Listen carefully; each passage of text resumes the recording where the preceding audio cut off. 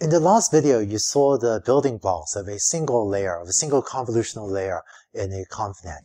Now let's go through a concrete example of a deep convolutional neural network. And this will give you some practice with the notation that we introduced toward the end of the last video as well.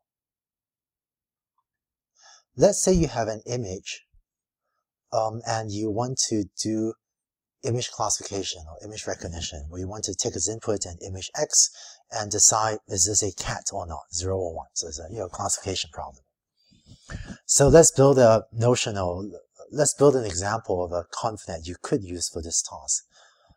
For the sake of this example, I'm going to use a fairly small image. Let's say this image is 39 by 39 by 3. This choice just makes some of the numbers work out a bit better. And so an H in layer 0 will be equal to NW, height and width, are equal to 39, and the number of channels in layer 0 is equal to 3. Let's say the first layer uses a set of 3 by 3 filters to detect features. So F is equal to 3 already. F1 is equal to 3 because we're using 3 by 3 filters. And let's say we're using a stride of 1 and no padding. So using a same convolution. And let's say you have 10 filters. Then the activations in this next layer of the neural network will be 37 by 37 by 10. And this 10 comes from the fact that you use 10 filters.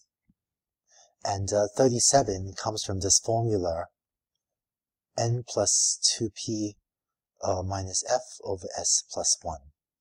Right? And I guess you have 39 plus 0 minus 3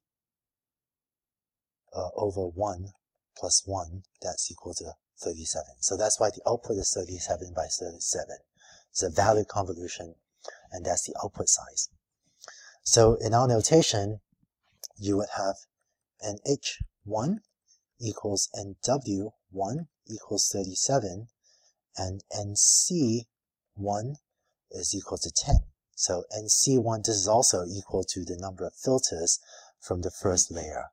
And so this becomes the dimension of the activation at the first layer. Let's say you now have another convolutional layer, and let's say this time you use 5 by 5 filters. So in our notation, F2 at the next layer of the neural network is equal to 5. And let's say you use a stride of 2 this time. And maybe you have no padding and say 20 filters. So then the output of this will be another volume. This time it will be 17 by 17 by 20. Notice that because you're now using a stride of 2, the dimension has shrunk much faster, right? 37 by 37 has gone down in size by slightly more than a factor of 2 to 17 by 17. And because you're using 20 filters, the number of channels now is 20. So this activation, A2 would be that dimension. And so NH2 equals NW2 equals 17, and NC2 equals 20. All right, let's apply one last convolutional layer. So let's say that you use a 5 by 5 filter again, and again a stride of 2. So if you do that, I'll skip the math, but you end up with a 7 by 7, and let's say you use 40 filters. No padding, 40 filters. You end up with 7 by 7 by 40. So now what you've done is taken your 39 by 39 by 3 input image and computed 7 by 7 by 40 features for this image. And then finally, what's commonly done is if you take this 7 by 7 by 40, 7 times 7 times 40 is actually 1960.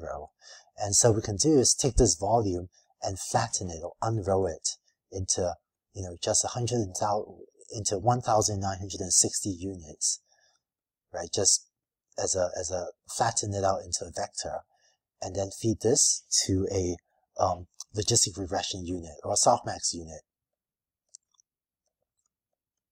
Depending on whether you're trying to recognize cat, no cat, or you're trying to recognize any one of k different objects, and then just have this give the final output, the final predicted output for the neural network. Right? And so, just be clear, this last step is just taking all of these numbers, all 1,960 numbers, and unrolling them into a very long vector. So then you just have one long vector that you can feed into softmax or into logistic regression in order to make a prediction for the final output. So this would be a pretty typical example of a convnet. A lot of the work in designing a convolutional neural net is selecting hyperparameters like these, deciding what's the filter size, what's the stride, what's the padding, and how many filters to use. And both later this week as well as next week, we'll give some suggestions and some guidelines for how to make these choices. But for now, maybe one thing to take away from this is that as you go deeper in a neural network, typically you start off with larger images, 39 by 39, and then the height and width will, stay the same for a while and gradually trend down as you go deeper in the neural networks. It's gone from 39 to 37 to 17 to 40. So it's gone from 39 to 37 to 17 to 7, whereas the number of channels will generally increase. It's gone from 3 to 10 to 20 to 40. And you see this general trend in a lot of other convolutional neural networks as well. But we'll give more guidelines about how to design these parameters in later videos.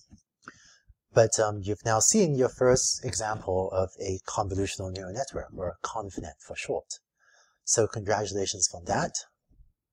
And it turns out that in a typical convnet, there are usually three types of layers. One is the convolutional layer, and often we'll denote that as a conv layer, and that's what we've been using in the previous network.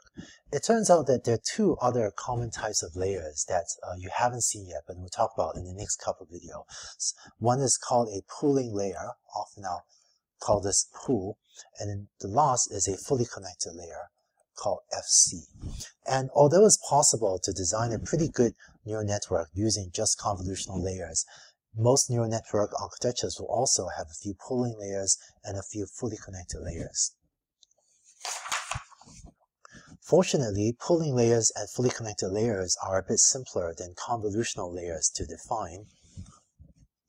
So we'll do that quickly in the next two videos, and then you have a sense of all of the most common types of layers in a convolutional neural network, and you'll be able to put together even more powerful networks than the one we just saw. So congrats again on seeing your first full convolutional neural network.